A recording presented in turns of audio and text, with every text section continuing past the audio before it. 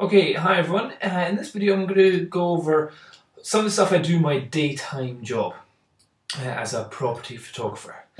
And here we've got a shot of a room which I took some photos of. And what I thought I'd do is I'd break down all the different things which I look for whenever I'm doing a photo inside somebody's house. So here is one of the rooms which they wanted to display in their on their website. And here's what the camera was kind of doing pretty much straight out of the camera. Okay, and in this shot what you'll see is that I'm pointing over at this chair here. So one of the first things I had to do is slightly clean up the room. Here you can see there's just been kind of duvets and pillows that have been left at the side.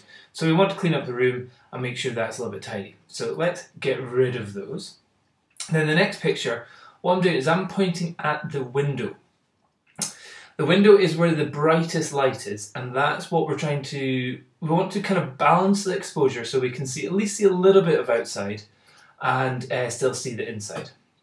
So if we go in here and we look at the EXIF data, we see that that is an f8 value out there. So to get that in that kind of exposure, that's an f8 at 250th of a second. 250th of a second we're using because that is the closest thing to the flash sync speed. So then, if we go back into the room, and if we go back to this bit here, we're exposing for this kind of area, this darker area, and that gives us an exposure reading of f2.8. So that's pretty much as low as the aperture that is able to go down to there. It's probably, we really wanted it to be around about 1.8, but then you've got no depth of field, or very, very shallow depth of field. So because that last picture is an f2.8 and the exposure for the window is around about an f8, that is a big difference. That is as a 3-stop difference. So what the best thing is to do is to go kind of halfway in between f5.6 and get a shot of this. And here it is, we're using the flash on the camera and it's giving us a fairly good exposure. It's a little bit down to the left, which means it's a little bit on the dark side. If you go and look closely up at the, you can see there's some bits that are still blown out. That's definitely the window, but it's a lot better than what it was before. So that's how much was blown out before.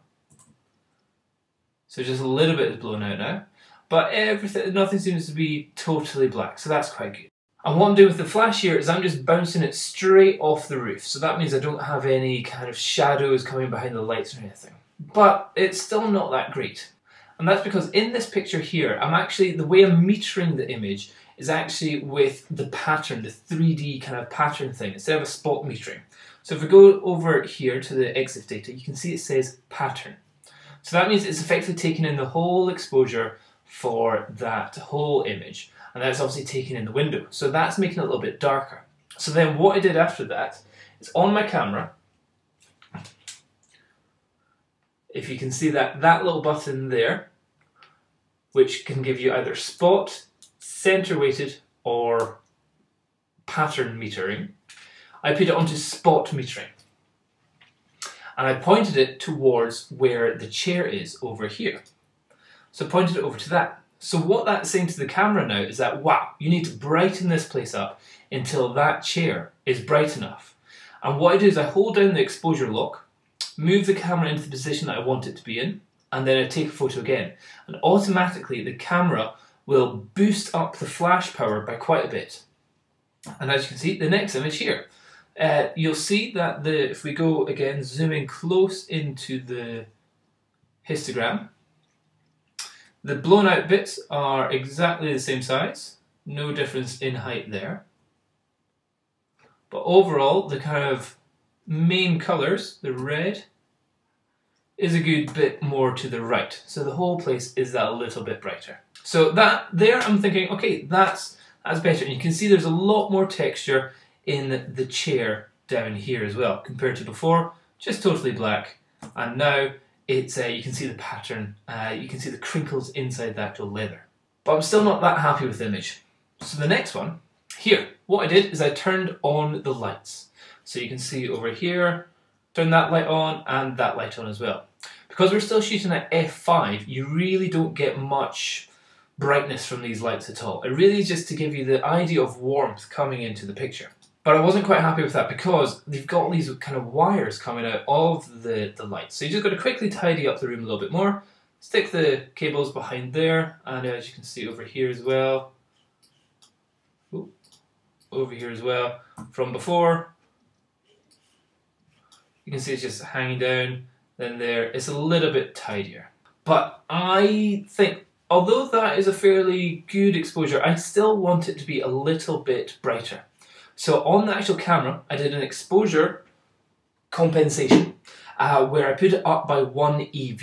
Now whenever I do that, that increases, because I've got it in manual setting, what that will actually only increase is the flash power. Because the aperture is staying the same, the ISO is staying the same, and the shutter speed is staying the same because I have it in manual. But if I put an exposure compensation up 1, then it will boost the flash power. So as you can see over here,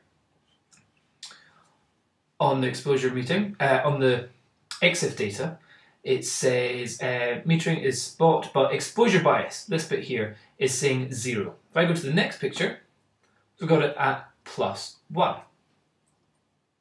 Nothing else has changed whatsoever. Same distance, same things per second, everything's absolutely fine. But you'll notice the picture is much brighter. So from there, fine, to there, even brighter.